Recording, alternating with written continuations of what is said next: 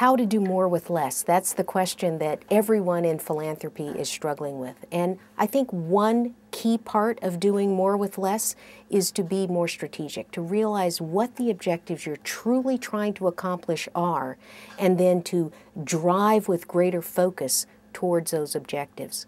The other thing that is really critical in doing more with less is to harness the power of your partnerships.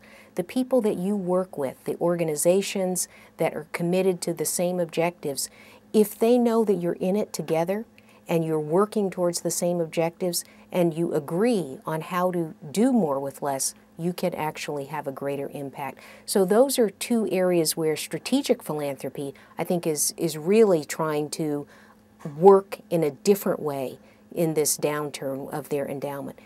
Charities, foundations that see themselves as delivering care or filling a need that is unmet in this economic downturn, have to take a different approach. They have to look at how to stretch those dollars further and to get services that are in-kind services where they were in the past using cash to provide those services. So in a lot of ways, how we approach this problem depends on whether we're a strategic philanthropy or whether we are focused on delivering a charitable service that is greatly needed in these economic downturns. Over these last couple of years, when companies have had to dramatically change their corporate giving, I think they have come to understand just how dependent the communities in which they thrive are on their philanthropy. And I think it has created a new engagement in the community and an understanding that they are part of making that community a thriving place. There are a lot of companies, Johnson & Johnson, Goldman Sachs, many others that have long had a history of investing in the communities that they live in and in their employees. And I think that out of this economic downturn will come an appreciation by corporations large and small that that is part of their social contract, if you will, with the rest of the world. In healthcare, we don't focus on outcomes. We tend to focus on outputs. When you go to the doctor, it's all about the visit. When you go to the hospital, it's about how many days that you are in the hospital. We measure what we do in healthcare in terms of outputs, visits, phone calls, prescriptions, emergency room encounters. What we really need to do is shift that, pivot to the point where we are focusing on the ultimate outcome, which patients want desperately, which is to get better and to stay healthy. So by making that shift from outputs to outcomes, I think we will dramatically transform the way that healthcare is perceived by not only patients, but also by doctors and by payers. When I think about healthcare and the outcomes of healthcare, I like to draw an analogy between an article of clothing and what goes into making that article of clothing. You take a jacket like the one I'm wearing. We want that to fit well, to keep us warm, to do the function that it was intended to do. And we want to pay a reasonable price for it and have it be high value and a durable good. If we were to think about healthcare that way, the patient wants a long life and to be healthy and to get a healthcare service that helps him or her do that without paying a lot of extra money to get it. But if you think about the analogy between the coat, it's almost as if in healthcare we're paying for how many sleeves are on the coat or how many buttons are on the coat or how many collars are on the coat and not whether it fits well and does the job that it's intended to do.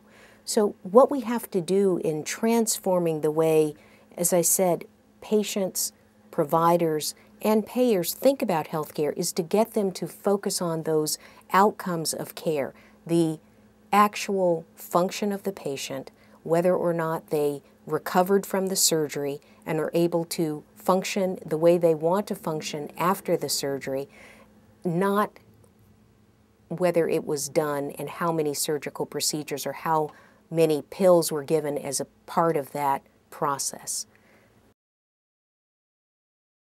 It's called Aligning Forces for Quality. This program intends to dramatically improve the quality of care for an entire population in a dozen or so communities. And it does it by getting everyone involved in the care, patients, doctors, hospitals, payers, all of the stakeholders, to agree to do three big, rather difficult things. First, to measure the quality of care that they deliver and to make sure that that is meeting standards of care, national standards of care. Second, to be transparent about reporting the quality of care that's delivered. Most people cannot go and find out anything about the quality of care that they're getting. They can find out about the quality of a car they want to buy, but they can't find out about the quality of health care that they want to purchase. And third, they agree that they're going to consistently try to improve the quality of care in their region. Now, we think that by doing this, by investing in these dozen or so communities and doing it over a long period of time, they will transform the quality of care delivered. And that will become a beacon for the rest of the nation as we're having this very important moment in history where our policy leaders, our business leaders are trying to improve the quality of care. Healthcare in this country is expensive for a whole host of reasons, but let me just focus on a couple that are really important. The first is that we have this notion in our country that more care is better care. And yet we know that a lot of the care that's delivered is unnecessary and sometimes harmful. We've all had the experience of going to the doctor and having a sore throat, wanting to get antibiotics, even though we've been told that it's not a bacterial infection, and in fact, antibiotics may do more harm than good. Yet we still have this perception that more is going to be better. No one wants to get an operation that is going to be ineffective, and yet they're not appropriate ways for us to understand as consumers whether that operation is necessary or not. And in fact, we know from lots of studies that have shown that about 50% of the time the care that we get is not the appropriate level of care.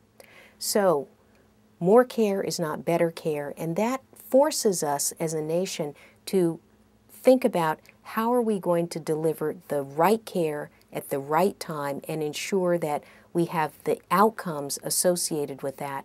That is one of the things that I think is going to be absolutely critical to bringing the costs down in healthcare. Electronic medical records are, in a lot of ways, I think, the aspect of technology that is going to revolutionize the way we deliver care. And it's not just that we will be able to collect information. It's that everyone involved in the healthcare enterprise will be able to use that information more effectively.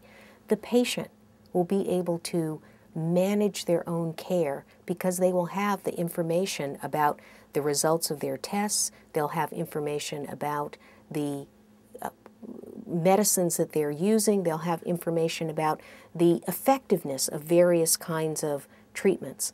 The physician and the healthcare providers, the nurse practitioners, all of the people that are involved in delivering care will be able to work more as a virtual team and use that information to connect what has gone on in the past in their patients' lives along with the care that they are delivering at the current time. And the healthcare system will be able to use that information to manage health resources over the entire population and to actually improve the quality of care by focusing on outcomes, focusing on the things that they can do as healthcare providers to improve the probability of those positive outcomes occurring. Increasingly, we know that we're going to have multiple medical conditions. And the person who's got the greatest incentive to manage those conditions is the patient, him or herself. The personalized medical record will provide a critical tool to be able to do that much more effectively than we've been able to do it in the past. In several cities where we have investments in the form of grants, we're beginning to see that all of the major healthcare providers in that region are using a common platform for sharing medical information. So what that means is that if a patient goes into the emergency room, the people in the emergency room can immediately call up onto a screen the results of the X-ray or the electrocardiogram or the laboratory tests that that patient got in the hospital or in the doctor's office a week ago.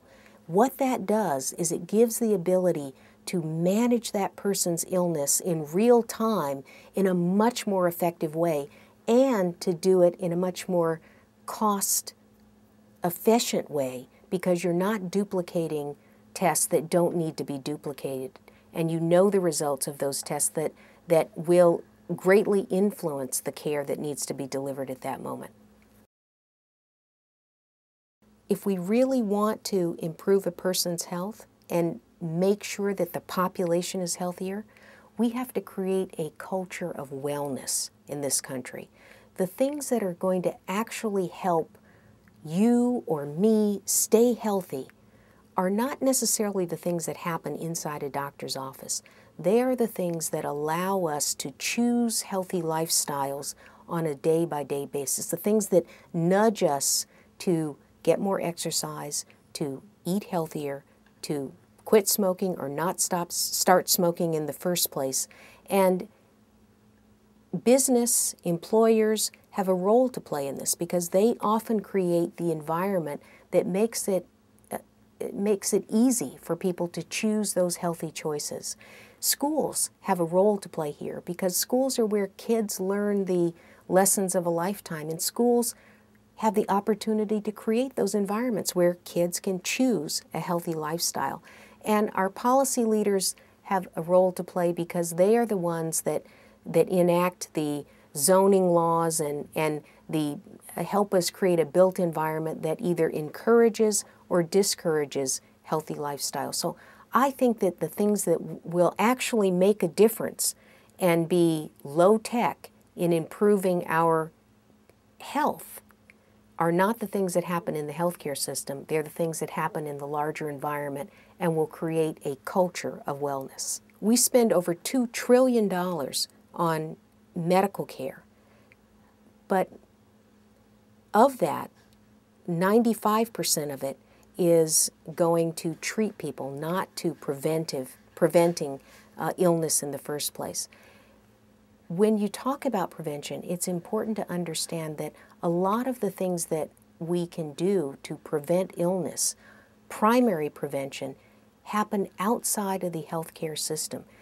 Clinical prevention, colonoscopies, mammograms, things like that are important, but just as important, and in fact, perhaps even more important, are the investments in community-based prevention that keep people healthy. We know that for every dollar that we can invest in community-based prevention, we will get a return on an investment in about 5 years of $5.60. That is a great return on investment. A few years ago, we recognized that all of the data was pointing us to a very frightening reality. We may be raising the first generation of kids who live sicker and die younger than their parents. And that caused us to develop a strategy and a goal to reduce the epidemic of childhood obesity by 2015. Not only to reduce it, to reverse it by 2015. And as we've done this work, we have really tried to bring in all of the different sectors, the business sector, food industry, the activity sector, schools, government, businesses, and how we work and create environments for our employees, because it is going to take a movement that involves all of those sectors if we're going to reverse this epidemic of childhood obesity.